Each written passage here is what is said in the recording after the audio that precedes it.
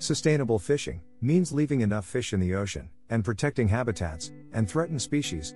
However, the subject has come to media attention again after the release of recent documentary film, Seaspiracy, on Netflix in March 2021.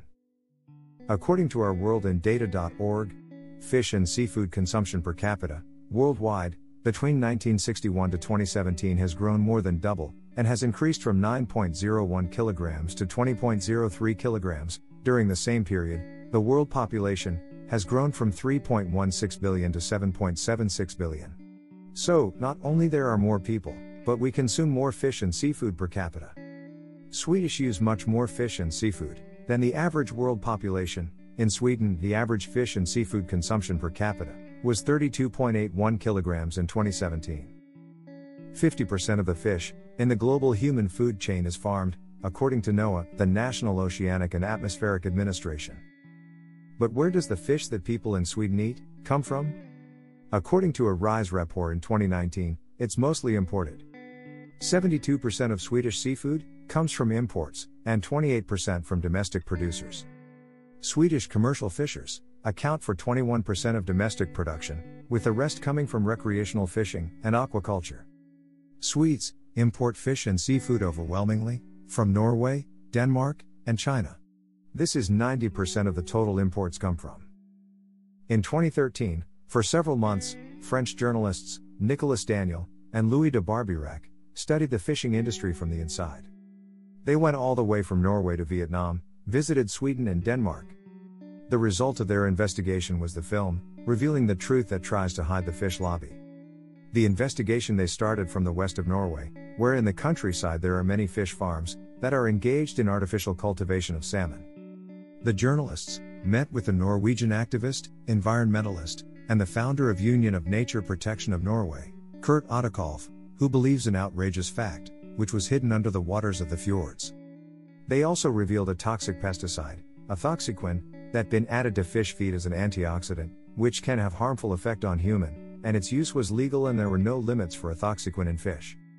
However, since that, countries such as Japan have set limits for ethoxyquin in fish, but it took European Union 4 years to change the regulation and 7 years to stop the practice completely in 2020 within EU. This is probably another example of how good investigating journalists and environmentalist activists can make difference.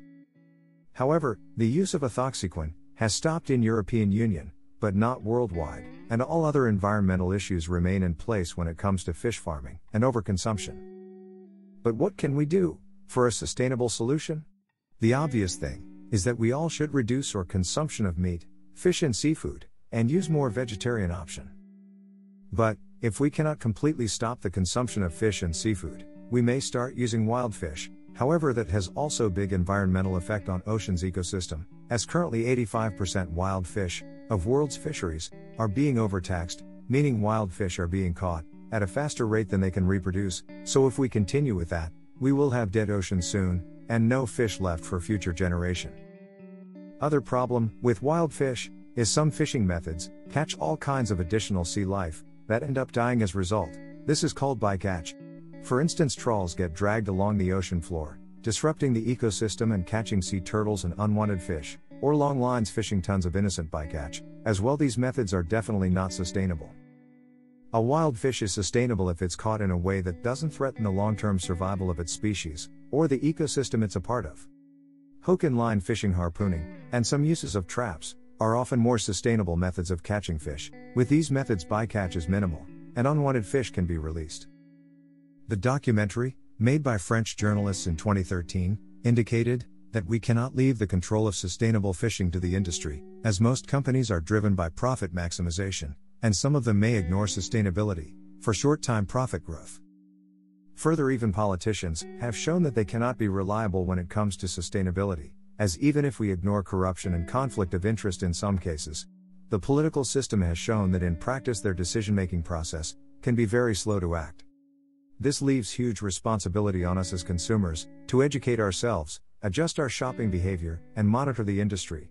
Consumers play a big role in determining the future of fisheries and keeping our oceans healthy. In European Union, a new common fisheries policy that is based on respecting the ocean's ecosystems. This should help to keep our oceans healthy and to support the livelihood of fishermen for future generation. However, in European Union, average consumption is 22 kilos of fish per person per year. European appetite for fish can no longer be covered by European fishing boats alone. EU import nearly 2/3 of its fish, much of this from unregulated fishing fleets. 20% of fish sold in European Union come from unregulated fishing fleet. That is why transparency of the supply chain is become increasingly important, and the role of organizations such as Marine Stewardship Council and Aquaculture Stewardship Council become vital as they work globally beyond European borders. The Marine Stewardship Council, MSC, is an independent non-profit organization which sets a standard for sustainable fishing, and the Aquaculture Stewardship Council, ASC, is an independent non-profit organization and labeling organization that establishes protocol on farm seafood while ensuring sustainable aquaculture. Overall, the report states several positive effects of those organizations' work. Even authors, such as Jared Diamond and Andrew Bomford, claim the work of MSC as good examples of collaboration among environmentalists and businesses for a sustainable economy, and a successful strategy for achieving conservation goals through collaborative, market-based solution. But also there are some criticisms and some aspects that make the MSC a weak certification. Currently, MSC looks at 3 principles: first, whether the targeted stock is overfished; second, what impact the fishing has on the wider ecosystem; and last, the strength of the fisheries management. But the MSC has seen criticism, for example for certifying fisheries with a high percentage of bycatch, who may not reporting bycatch, or do not scrupulously comply with MSC arrangements. So, that means if you have the MSC label, you can't always be sure it's sustainable. But in more cases than not, it is better than a non-certified seafood, at least if you are in the North American or European region. So, as a consumer, the least that you can do to support sustainable fishing is to purchase labeled and certified fish and seafood in shops and restaurants. The more public pressure there is for sustainable seafood products, the faster that unsustainable fishing practices will be eliminated.